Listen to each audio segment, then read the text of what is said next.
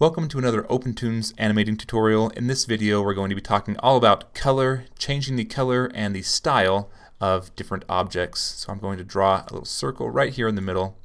And so we're not going to be doing a whole lot with animation. Well, we'll create a simple animation just so we can illustrate the power of the way colors are managed in OpenToonz.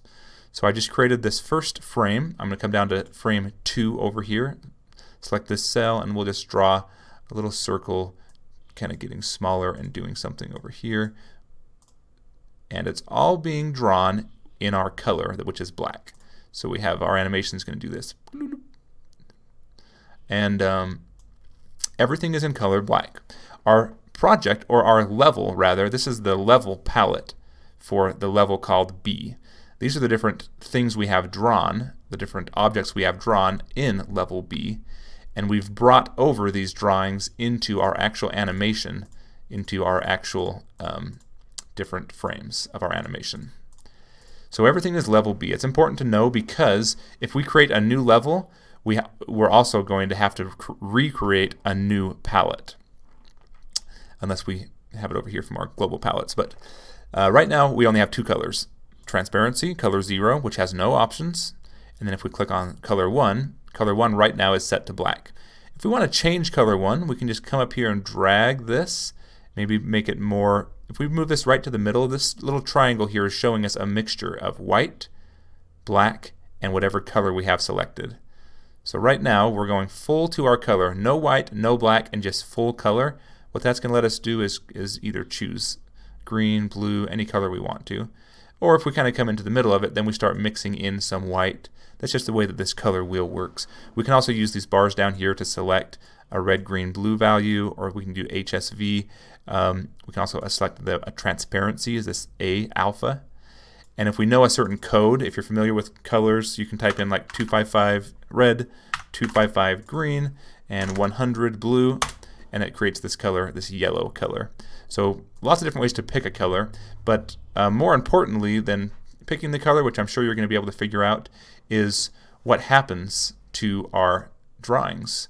So all of our different level drawings are going to change to that color. And if we click over here in our frames, we see everything is changed. That's really nice because if we have 100 or 1,000 frames and we decide we want to change the color, we don't have to get our, for example, let's add in another style down here real quick. We click this button, we have a second color. Let's make our second color red. Let's grab our fill tool and let's fill the inside of this with red. So then we do have to go to every frame and fill it every time because it's a different, that one's not closed so it won't fill. That one's not closed either. So we can change those. We can close them up real quick. We'll close them in blue. Close that. We'll grab this and close this. Okay. So now when we go, we can actually go back and fill those. Hope I'm not losing you here. I just want to show you. Oh, we just filled it with blue. We want to fill it with red because we had blue selected. Whatever style is selected is the style it will fill it in. I say style because it doesn't have to be a color. Our style can be a texture. It can be a brush. So there's different options here. But now if we're like, that red is just too, we don't like that red so much, we can come down here to color 2 and we can change it to yellow. And what that'll do is change every frame. Anything that was ever colored in color 2 is now yellow. So it's a much better way to do it. Then you can have much greater control over your color. I think you can probably see how that would be when you have lots of different frames. Also, so right now this color 1 is really a style. What we should call it is maybe object stroke underscore stroke. This is much more descriptive because it doesn't have to be a color at all. And so if we click over here under vector, we can actually change this to maybe like this one here. It looks sort of like some kind of like railroad tracks maybe. And it is a color, but it's also a brush. I guess you can call it a brush or a texture. It's a style. We can change this around to be sort of different. So there's all these different options we have here. Oh, and they're going to make it look a little bit different. And it changes it for every frame. So now every frame has that type of the the stroke is going to be this type of vector. Raster we can't do, and raster is going to be different types of brushes too. If you've used Krita, or if you've used Photoshop brushes or GIMP, this is kind of what you're going to be more familiar with. You can use these, but we can't use them right now. It's not going to be displayed because this is a vector level.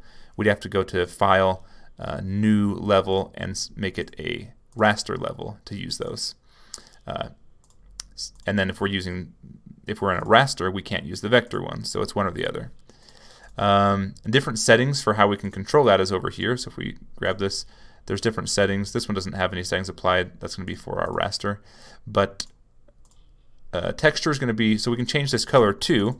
We can call it fill. And so this is now not necessarily a color because we can come to texture and we can change it.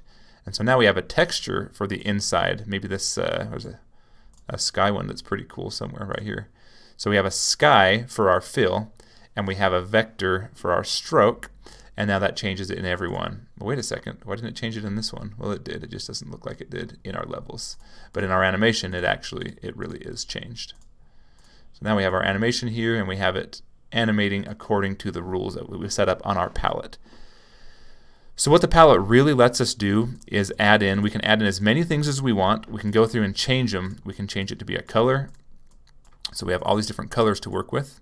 We can change it to be a texture. So we have all these different textures we can work with. And we can change it to be, well, it's a vector, but the vectors behave sort of differently. But then we can apply it. We can apply it however we want. So if we grab a few things, if we want to draw in this brush, this vector brush, we select the brush, select this vector style, and then we start drawing, and it looks like that style. If you want to draw on this one, this looks like this style. This style is associated with a color by default. Can we draw in this? Yeah, I guess we can draw in these backgrounds too, or these textures. And then we can also fill in certain ones too. So we draw this. It's going to be here. We grab the fill bucket, and we can fill in brick. And we can fill in with sky on this part. And so just be aware that that's how these work. We can't fill the actual stroke here. To change that, we have to get the selection tool, select that object, and then while it's selected, we just click, and we'll change it to the brick. Click, change it to a solid color. Click, change it to the sky looking thing, or click, change it to this type of vector brush. And then if we want to change the way that it looks, we have to actually change the style.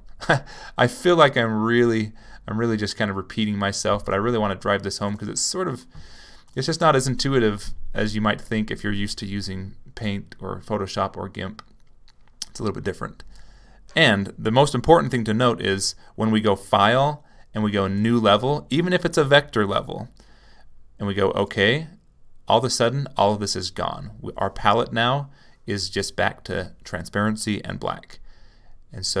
And we can't really click on these. We can see them, but that's because they're on this other level. They're on level, I think it was level B, and now we're working on level C. And level C is in column 2 right now. So we're working on a different level, different layer, if you will. It's just different drawings. And so now we can still draw over top of this, but they're completely separate from these first ones. So if we want, we can just turn off viewing the first ones by clicking here, and now we're seeing what we're really seeing here. But because we've selected in this column 1, now we're seeing all of our palette for levels B. And so I guess what I really want to just illustrate by that is levels have their own palettes. So this level, which we called level C, has a different palette.